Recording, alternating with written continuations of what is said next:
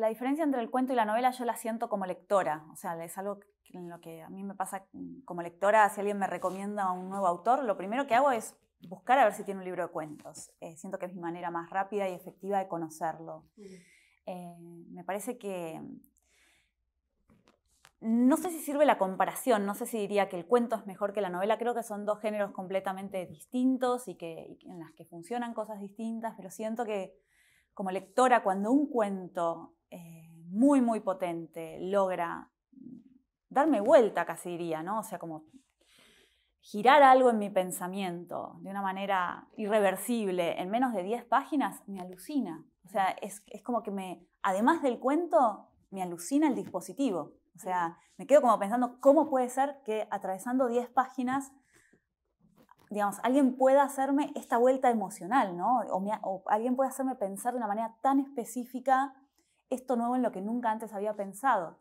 Que la novela también hace, pero cuando sucede en 10 páginas es eso, me encanta el dispositivo, ¿no? Me encanta cuando pasa esa profundidad, esa efectividad, esa economía, ese darte vuelta sin saber cómo pasó en tan poco tiempo. A mí me encanta la etiqueta del terror porque me gusta mucho leer terror y me parece un género muy interesante, por muchas razones.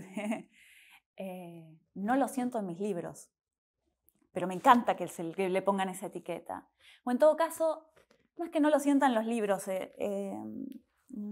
Lo que siento es que en todo caso el terror que generan no está concretamente en el libro. Es algo que sucede más en la cabeza del lector, ¿no?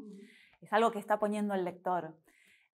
Pero digamos, los libros no hay sangre, no hay muertes concretas, no hay... Claro, está en la congoja, está en la emoción, ¿no? Ahí es donde está el horror. Y decía que me gusta mucho el género porque siento que el horror genera un nivel de tensión física que hace que, no sé si te pasa a vos como lectora, cuando a mí un libro me pone en ese estado, lo que hace es que me paraliza, pero en un sentido muy abierto. Uno puede estar paralizado y no poder pensar, pero es como quizá porque estamos sostenidos en algo que en el fondo sabemos que es una ficción. Estamos paralizados de miedo, pero estamos abiertos. O sea, la gran pregunta todo el tiempo es ¿qué está pasando acá? Dame información, ¿no? O sea, necesito que me digas qué pasa. Y es como un estado de máxima atención que tengo cuando leo este tipo de situaciones, de entrega absoluta a lo que está pasando, en el que no se puede etiquetar. Justamente hablamos de etiquetas, ¿no? Me parece que todo el tiempo estamos juzgando, prejuzgando, y no... Yo quiero a mis prejuicios, creo que es una de las cosas más lindas que tengo. Pero hay una cosa no más linda, pero por ahí más me cuidan mucho. Pero hay algo en la lectura del horror y en ese momento de tensión y atención absoluta y de parálisis en el que decís, no juzgo, quiero saber. Cuando empezó la pandemia me costó escribir. Creo que todos estábamos en ese estado en el que leíamos mucho, pero por ejemplo creo que casi todos mis amigos dejaron de leer ficción. Había una cosa como tratar de entender de una manera más práctica e inmediata lo que estaba pasando. Y la escritura a mí me costaba un montón. Pero lo que hice, me puse a escribir con Claudia Llosa, la directora de cine con la que yo ya había escrito Distancia de Rescate. Como las dos estábamos en crisis, dijimos, bueno, escribamos juntas, a ver si esto nos pone en marcha. Y nos pusimos a escribir un guión nuevo que ya está terminado y que nos rescató a las dos de ese primer año de pandemia. Distancia de Rescate es un diálogo entre dos personas que ocurre en un lugar que no se sabe dónde es. Y el cine es materialidad pura. Lo primero que querés saber es dónde están parados los personajes, ¿no? Entonces, ese tipo de cosas que en la ficción, en la novela, construían espacios muy metafóricos, ¿cómo trasladás eso a algo real en el cine sin perder ese reflejo, ¿no? Con lo metafórico, con el lector, con todo lo que refleja ese libro? La idea de Kentuki surgió realmente de la nada y fue tan insólita que me costó asociarla con una idea literaria. O sea, simplemente estaba en Buenos Aires de visita en un momento en que hace 5 años atrás de pronto los drones llegaron a las ciudades, pero todavía no llegaron las reglamentaciones. Hoy en día no puedes subir un dron, pero en ese momento estaba todo el mundo subiendo drones y viendo fotos me alucinaba esta idea de que había gente por ahí que había vivido 15, 20 años en el barrio sin ver qué es lo que había del otro lado de la pared del vecino. Y de pronto subía un dron y era, esto había, ¿no? O sea, eso que tenés tan cerca pero no sabes qué hay del otro lado. Y yo pensé, ¿cómo puede ser que exista algo tan complejo como un dron? Porque, a ver, es un dispositivo muy complejo y no exista algo tanto más simple como un Kentuki. Porque un Kentuki, o sea, tecnológicamente la tecnología que hay que tener es la de un muñequito y el peor teléfono del 2001. O sea, realmente no precisa ninguna tecnología, pero el impulso que puede generar a nivel voyeur o ver al otro, espiar al otro, o sea, es tan efectivo, es tan alucinante. Yo compraría un Kentuki inmediatamente. Y pensé, ¿cómo puede ser que no exista esto, no? Y me acuerdo que estaba en Buenos Aires yendo a un almuerzo con mi papá. Entonces llegué y le dije, ¡papá! Y le conté la idea. Y me dice, esto hay que registrarlo inmediatamente. Si no, los chinos van a hacer una fortuna y nosotros nos vamos a quedar sin un centavo. Yo que tengo un pariente que se pasó 5 años tratando de registrar algo. Hay una idea un poco fantasiosa acerca de la simpleza como de lo que es registrar algo. Es muy complejo. Dije yo, no tengo tiempo ni ganas de dedicarme a eso. Y entonces mi papá, muy decepcionado, dijo, bueno, escribí una novela. Así que bueno, escribí la novela. Vivimos en un mundo hiper tecnologizado donde a mí no me sorprende mandarle un mensajito de audio a mi mamá que va a recibir inmediatamente cuando vive a 11.500 kilómetros de acá. No me sorprende, o sea, realmente ya no nos sorprende más. Pero cuando esa tecnología aparece entre 2 tapas, en formato de ficción, es high-tech, es science fiction, es algo que pasa en el futuro, ¿no? Y me sorprende, de verdad. Me acuerdo de estar leyendo una vez una poesía en una revista norteamericana donde aparecían como recurso mensajes de WhatsApp y estaba catalogada como poesía high-tech. Yo decía, ¿dónde es high-tech? O sea, ¿qué es? O sea, es un mensaje de WhatsApp. Y ahí me parece que hay un ruido que me parecía interesantísimo. Y yo me estaba preguntando, ¿cómo podemos hablar? No de tecnología, no me interesa, realmente no me interesa la tecnología. ¿Cómo podemos hablar de lo que nos pasa con los otros a través de la tecnología, sacándome de encima el problema de la tecnología? No quiero hablar de la tecnología, no quiero decir Wi-Fi, no quiero decir WhatsApp, quiero hablar de lo que nos pasa con los otros, sacándome de encima ese problema. ¿Cómo se hace? Y me acuerdo que estaba como... Y la idea del Kentuki fue como anillo al dedo, digamos. O sea, fue espectacular. Lo solucionó de una manera súper efectiva. Hasta tal punto que en un momento, en la mitad de la escritura de la novela, tuve que parar y repensar todo porque me di cuenta que era tan efectiva como dispositivo de ficción que estaba escribiendo, me estaba divirtiendo demasiado. Justamente hablábamos del ruido que hay entre lo que nos pasa en la vida cotidiana con la tecnología y cómo la sentimos cuando está dentro de la ficción. Y me parece que este ruido tiene que ver con esos límites. O sea, me parece que va todo tan rápido que no hemos coordinado, no hemos acordado socialmente los límites morales, tecnológicos, personales con el otro, legales. O sea, no se tiene mucha claridad. Si pudiéramos ver al otro cuando no se sabe visto, podríamos obtener algún tipo de verdad por la que estamos muy sedientos, en la que también nos podríamos descubrir también algo nuestro. No sé, hay algo, el voyerismo para mí no es pura curiosidad, para mí hay algo ahí como de tratar de entender, ¿no?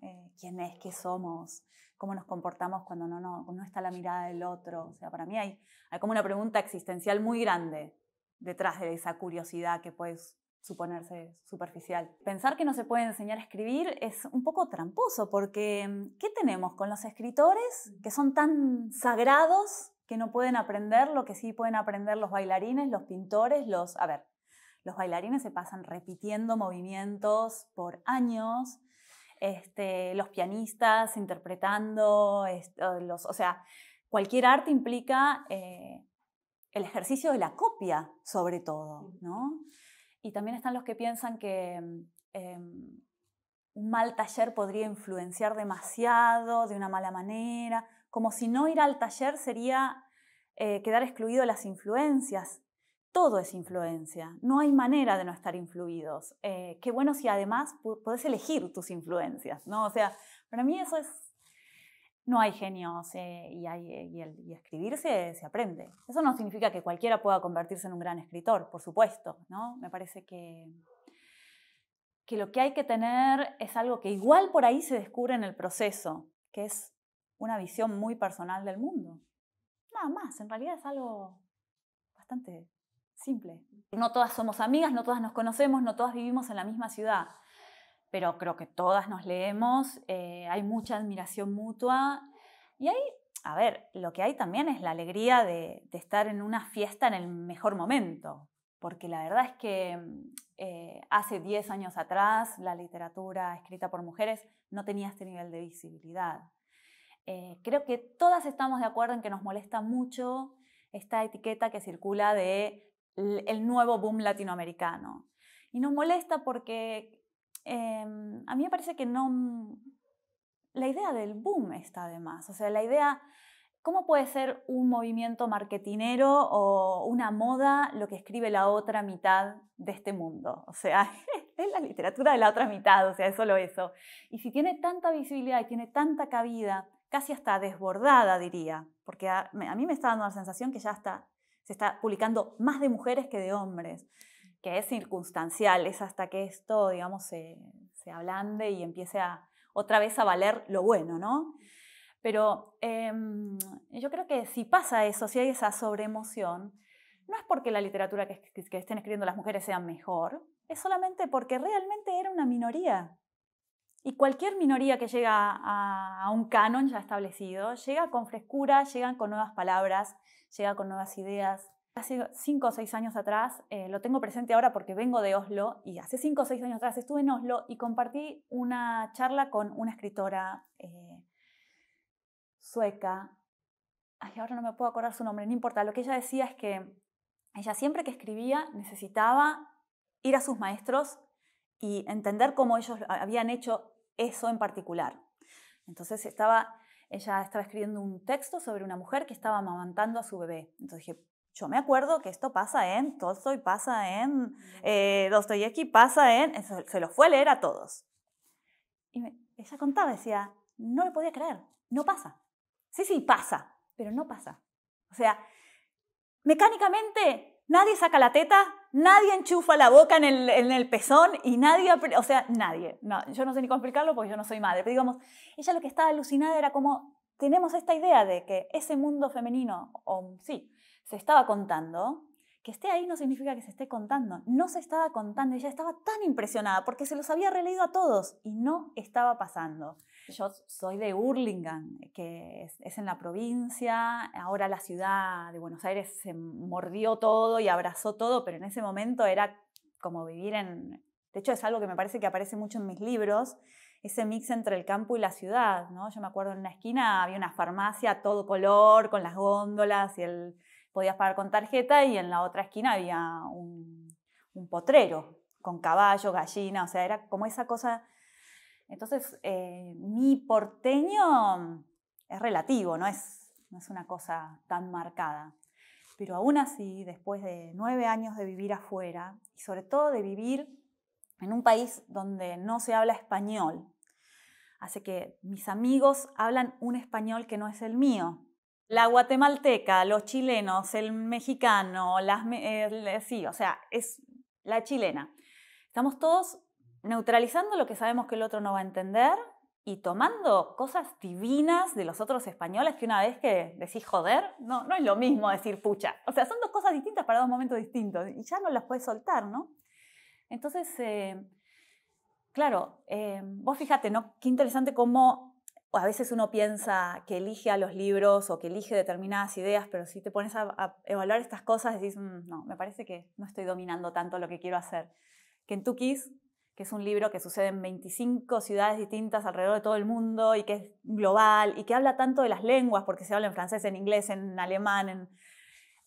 Apareció en un momento en el que yo me estaba molestando cómo hablaban mis personajes, porque eran personajes argentinos que vivían en Argentina y cuando abrían la boca se mandaban unas cosas que decís, ¿esto qué es? ¿No? Y me incomodaba mucho. Y entonces termino en una novela donde no era necesario responder eso, porque esa novela necesita de una neutralidad, bueno. Y claro, ahora en los cuentos que estoy escribiendo empecé a necesitar responderme esa pregunta. Y digamos, mi gran duda era, yo sabía que quería hacer el movimiento que fuera más natural posible, pero ¿cuál es el movimiento natural? O sea, que yo me imponga a mí misma hablar un porteño que yo ya no manejo, eso no es natural. Pero que mis personajes argentinos no hablen porteño tampoco es natural, ¿no? Entonces y estaba un poco angustiada con esto, no sé en qué va a resultar. Lo que sí sé y me interesa es que siento que hoy más que nunca, en todo lo que son diálogos, tengo como una sobreatención en las palabras y en la manera en la que se habla que antes no tenía. Y por ahí pienso, bueno, por ahí esto no es tan malo. Al final esto es lo que hace un escritor, ¿no? O sea, pensarse hasta último momento cada coma. Un amigo que me decía, pero cuando hacen las entrevistas sonreís. Y yo digo, no sonrío, muestro los dientes.